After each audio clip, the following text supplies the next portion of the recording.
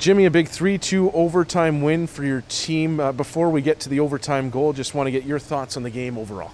I think we battled just like we do usually, and we had some good kills, and that was huge for us. And also we were 3 at one point in the back end, and these guys just kept us in the game. And also Birdie did what he does usually. Just it was great for us, so it was a good game.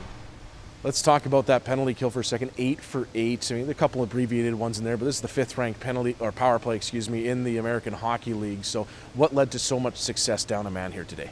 I think we've been pretty good all year, and Birdie obviously made some huge saves for us. So, yeah, I think every time we do a game and we kill like that, it gives us confidence, and we just keep rolling with it. So, yeah, we're pretty happy with our penalty kill for sure.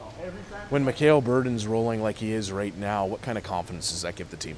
Oh, it's just just gives us great confidence. It's just like you know like you won't get a bad goal going in, and that's the best thing for a team. You know, like when there's a bad goal going in, it's just you don't want that to happen, but the guys are just not playing the same afterwards. So yeah, when he's in net like this, and it gives us so much confidence, and we can work better in front of him.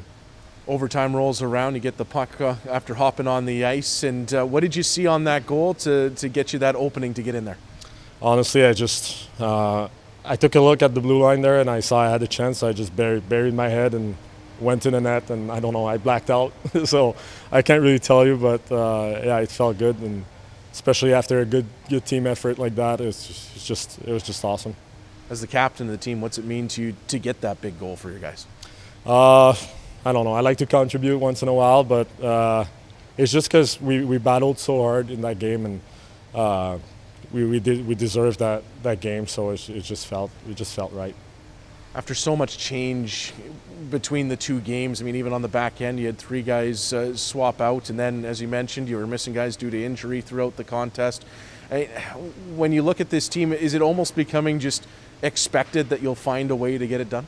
Yeah, because obviously we did it before, and it's just at this point with where we are as a team, and we just need to find a way to win. Like we can't lose games, especially when they're on the line like this, when we have to bear down. And yeah, I'm just so happy with the team we have, and our competitiveness too is just through the roof. So that's in teams sometimes you have skilled player and you don't have that mindset of working hard and stuff. But here it's the exact opposite. Like we don't have that many skilled guys, but we have heart, and that's the way we play, and that's how we win.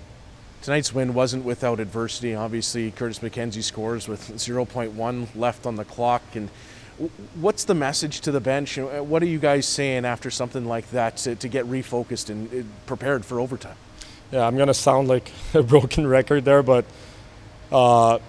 just the way the game went and the way we work, and it's just like we think we have a chance to win every night, and of course that was a huge blow at the end like this, but we still have 5 minutes to win that game, and we still have shootouts, so we can't let go, and that's what we did tonight.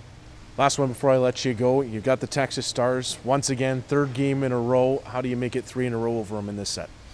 They're a really hard team to play against. All these games have been really tight, and it's really physical and stuff. They're not gonna want us to win that game for sure. So yeah, we gotta come prepared like we're playing any other team, and work the same way we do every night, and that's the way we're gonna approach it.